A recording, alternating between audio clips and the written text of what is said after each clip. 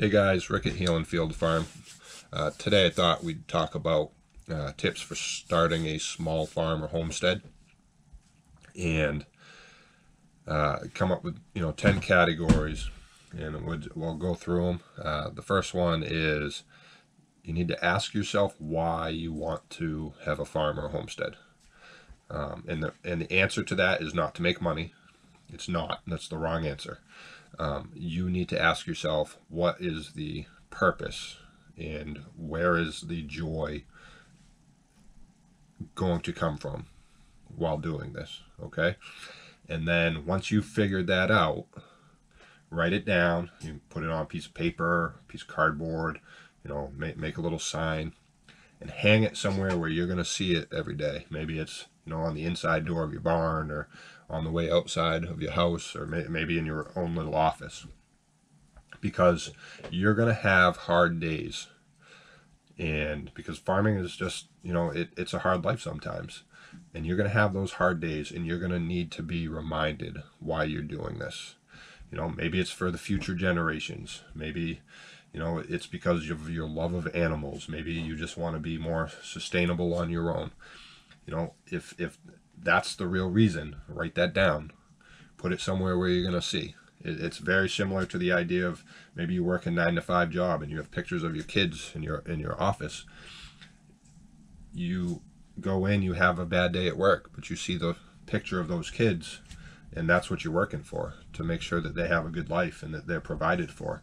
So you will have bad days. There's just no way around it. And you'll need to be reminded sometimes of the real reason, the core reason of why you're doing what you're doing. Okay. The second one is you need to talk to other farmers in your community, make friends. You can join groups, Facebook pages. There's a lot out there that you can join and get to know people, get to talk to people, because they'll help you. No one expects you to have all the answers, and nobody can do everything on their own. There's things that you'll come across and you'll have no idea. What do we do? Well, that way you have people to reach out to if you need help or you need advice. And, go talk to those farmers that have been doing this 10, 15 years and ask them what their struggles were. And, ask them what that breaking point was when, they finally started seeing the success. And maybe that'll help save a little, headache on your journey.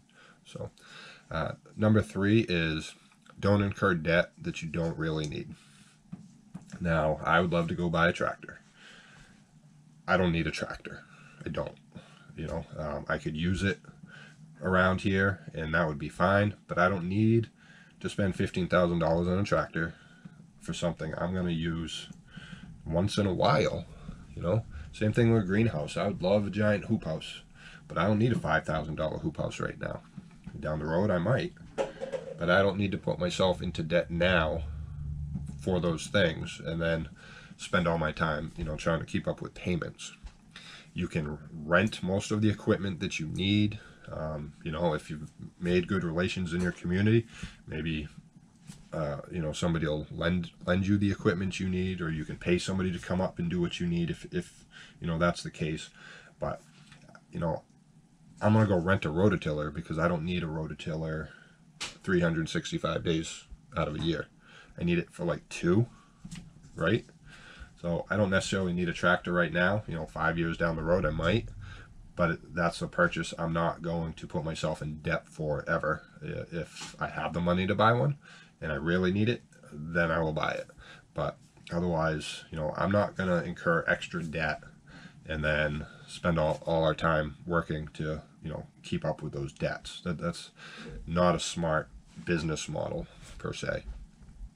Okay. And then, grow slowly. Don't overdo it. Just, you have to go at your own pace. Don't dump $3,000 into, an idea that you don't really have, because now you're incurring debt, and that's the wrong way to go. Do what you can handle financially and slowly grow it and build it as you go. That's really, that has to be a key focal point for you if this is the kind of lifestyle you want to live. So, 4, do your research. Read books online, watch videos, take seminars. A lot of colleges offer, free seminars, especially in agricultural communities. There are just so many tools available out there and so much knowledge. So, if you don't know and you want to know, then, read and talk to other people. Maybe you want to raise goats, but you don't really have any experience. Talk to people who raise goats. Watch videos, read books about it. Learn that stuff, because you don't want to get yourself in a situation where you've just bought 10 goats and then they start having labor and you don't know what to do. You really need to study, or you read, try to read a little bit every day on a subject that's related to what your farm's going to do. Okay. Number 5, do not plan or try to be profitable right away. Okay. Because if that's your focus on the farm, number 1, you're probably doing it for the wrong reason, and secondly, it's not going to end well for you. Okay, because it takes time to build a rapport with the customers and companies and stuff like that. So if you're trying to make a business out of your farm, do not try to be profitable. It's okay to try to sell some stuff, and that's fine, and keep money coming in, but don't expect a profit right off, because that's going to come later. It's not going to come that first year, maybe not the second year.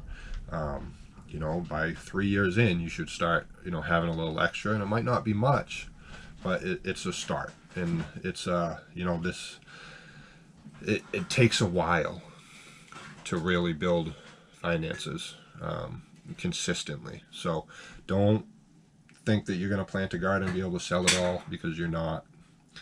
The profit will come, but focus on your infrastructure first. Maybe you need fencing. Maybe you need, a small greenhouse, a barn, shelters, stuff like that.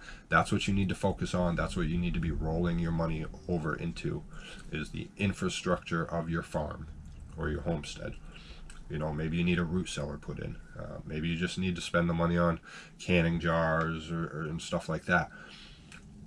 Keep rolling it over. Keep putting it back into the business. Do not plan on getting a profit. Number 6, start small. Don't jump right in. Okay, don't go buy 5 pigs and 10 goats and 40 chickens, and just start small. Get what you can handle. Okay, farming is a marathon. It's not a sprint. You're not trying to get to the end fast. You're going for the long haul. So you're going to start off small. You get what you need, get what you can handle. Maybe you can't handle a 200-foot garden. Maybe you only have the time during the week to deal with a 50-foot garden. Okay, start with a 50-foot. Start with 6 chickens. Build your flock up as time goes on. Start with a couple goats. Start with or a couple cows, a couple pigs. Don't overdo it. Plant what you can handle. Plant what you have time for. Get the animals that you have time for. Okay? It's a marathon, not a sprint. Number 7, do not be afraid to ask for help. Being able to do stuff on your farm by yourself is fine. If you can, DIY your way along, that's great. And really you should. I mean, you're going to save profits by not paying somebody else to do it. But if you don't know how to do something, don't be afraid to ask, or do that research. Find out how to do it, because making a mistake could cost you more money down the road, and that's not what you want to do. Maybe it makes more sense to hire somebody. Maybe you need something dug out with an excavator to put in a root cellar, or maybe you want to put in a pond. Those are probably some things where maybe you'd want to hire somebody out to come in with an excavator, spend an hour, dig a giant hole. You don't want to be doing that with shovels. But don't be afraid to ask, because most people will be more than willing to help, give you ideas or anything like that. So, and that's a strong part of what farming is it's all community. Number 8, don't get in over your head Okay, get what you can handle. And I talked a little about this before. Same thing, you know, with don't incur debt, and don't get those animals you know, you can't handle. Don't overdo your garden. Don't overdo a giant greenhouse. Get what you can handle, and then slowly build. Number 9, you need to prioritize your needs.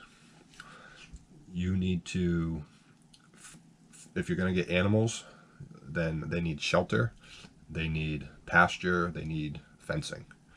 You know, prioritize those. If you're going to have a garden, then, you know, you need enriching soil. Enrich soil. Maybe that's your priority. You need to get some animals on there to help enrich that soil.